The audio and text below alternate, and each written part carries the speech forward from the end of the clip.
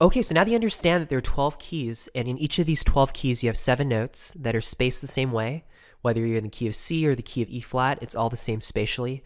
The next thing you need to understand is that in each of these 12 keys, you have these 7 notes, and these 7 notes can create 7 chords. So here's what I mean by that. So say we're in the key of C, right? It's all white notes, and our notes are C, D, E, F, G, A, B. Those are the 7 letters, the 7 notes of the key of C. There are no sharps, no flats, just all white notes. So if we take, the first note, C here, and we go every other letter, so C, skip the D, E, skip the F, G, that creates a chord. And notice it's a major chord, right? Because we have our major third, which has 3 in the middle, and our minor third, which has 2 in the middle. It also sounds happy, so you can kind of tell. Now that's our first chord of the key of C, right? Our C major chord, or our 1 major. Now, if we go to the second scale degree, it's a D, right? So now we can skip every other letter. So D, skip the E, F, skip the G, A. That creates a minor chord, or a D minor chord. So you notice we have a minor third, right, 2 in the middle, and a major third, 3 in the middle. So that is our 2 minor, because it's the second scale degree. Now we can go to the third scale degree, so 1, 2, 3, or C, D, E, right? Now we're here at the E, and we do the same thing. So E, skip the F, G, skip the A, B. That creates an E minor chord. And it's our third scale degree, so it's the 3 minor. Now, fourth scale degree, that's an F. So F, skip the G, A, skip the B, C. Now we go to our fifth scale degree, G. G, skip the A, B, skip the C, D. That's our G major. That's our fifth scale degree, our 5 major. Now we have our A, which is the 6th scale degree. Skip the B, C, skip the D, E. That's our 6 minor. Now we have our 7th scale degree, B, skip the C, D, skip the E, F. And that's an interesting one, right? That's not major or minor. That is, can you tell? It's diminished, because we have our minor third, 2 in the middle here, and our other minor third with 2 in the middle. So that is a B diminished, or the 7th diminished, 7 diminished.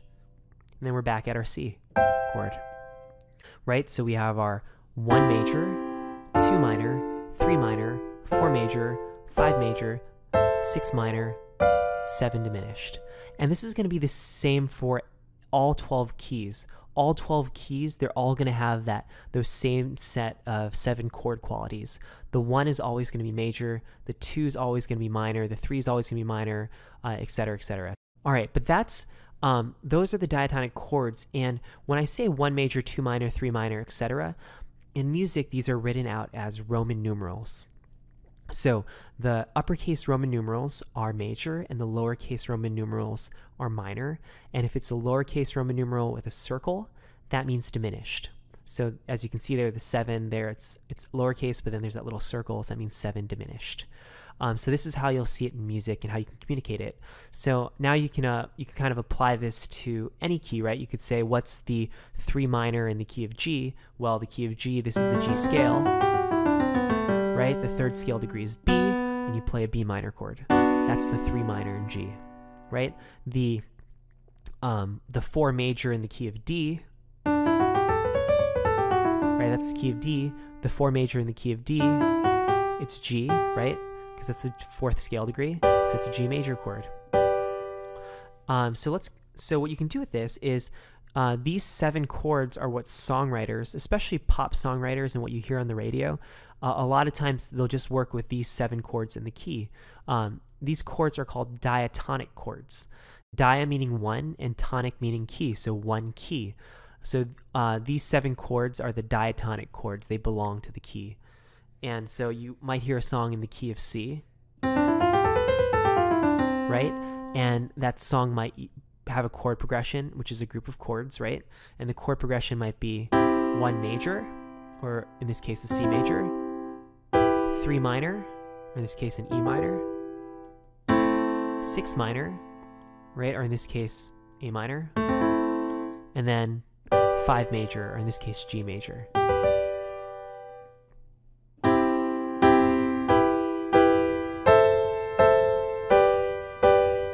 right? So that can be your chord progression.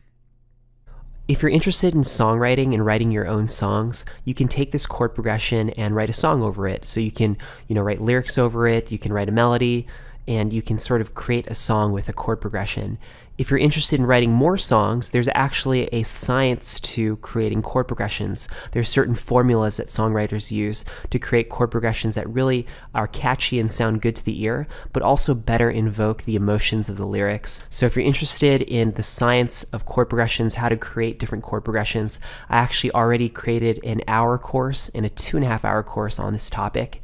I'll actually leave discount coupons in the final lecture of this course in the bonus section, so you can check that out if you're interested. Okay, but that's it for this lecture on understanding that in each of these 12 keys, you have 7 notes, and with those 7 notes, you can create 7 chords, and those are the 7 chords of the key. Every single key only has those 7 chords, and those 7 chords can be used to create songs. You can write a song with them by creating different combinations of those chords. Okay, but that's it for this lecture. I will see you in the next one.